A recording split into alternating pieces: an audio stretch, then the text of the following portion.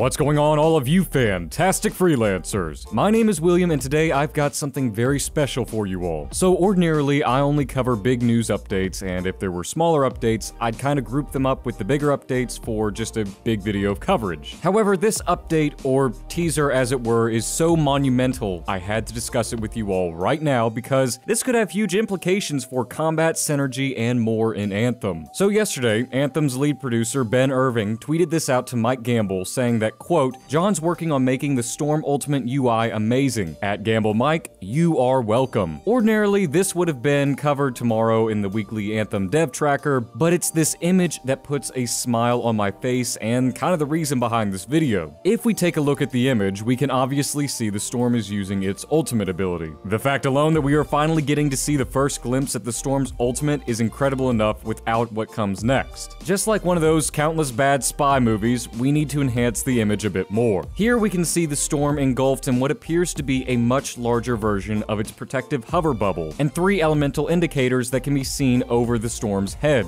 Initially, I thought the Storm Javelin's ultimate ability element would be indicative of the gear or its seals. It is known that the Storm can use other elemental attacks aside from lightning, but those elements would be dependent upon the gear type it had on. Given that, previously, it would stand to reason that the Storm's ultimate would either take on the elemental type of the gear or seals as mentioned before, or it would be limited to an electric-based attack, at least for launch. However, it appears as though it can be interchanged between 3 of the 4 elements in Anthem, going left to right on the screen: ice, electricity, and fire. Missing, however, seems to be the acid element, which, in all fairness, makes sense as from what I gather, the element is manufactured. A card above will take you to our element video where we discuss the 4 elements in Anthem and our theories behind them. It's a theory that was discussed in that video, which makes me believe that acid won't be included in the Storm's possible alternating ultimate element variants. You try saying that 5 times fast. Acid, as I understand it, can be manufactured, unlike the other elements in Anthem,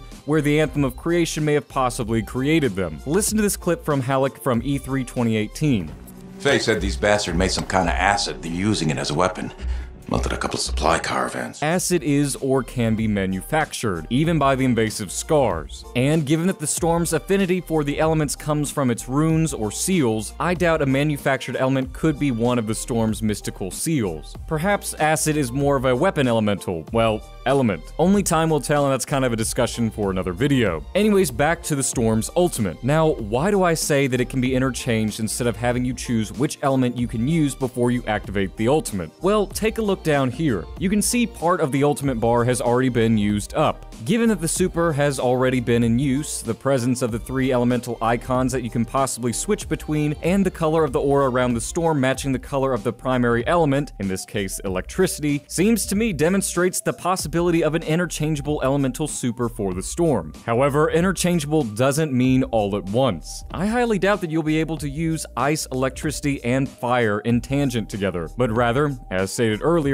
you will be able to change/toggle to your desired element while in your ultimate. But why is this so cool? Trust me, I'm not thinking this is cool because I'm more than likely a Storm main. It's more along the lines of it's cool because what this could mean in a team and synergy setting. For one, the Storm is the only Javelin as of right now with an interchangeable elemental super. The Ranger has its Missile Slavo, the Colossus has its minigun, and while we don't know what lies ahead for the Interceptor as of right now, and while its ultimate ability is undoubtedly cool, I don't see it as having that capability of having the interchangeability like the Storm. Having the Storm be able to change its ultimate elemental damage on the fly also means more combos for both your team and your environment. For instance, we know ice damage such as the Ranger's Frost Grenade combos well with moderate to high impact sources of damage, such as guns, explosives, and possibly other elemental attacks. It would also benefit from taking advantage of environmental areas riddled with combo ability. We see here from the E3 2018 gameplay trailer what happens when some lowly scars are knee-deep in water. When the Storm strikes the water with an electrical call down, it combos off the water for increased damage. But the real beauty of this ultimate is that it can potentially do all the above and more for most, if not all, situations. Your team is getting overrun. You have the ability to freeze over the enemies, possibly, allowing for your team to combo off the frozen enemies for added damage. Or you can set them ablaze.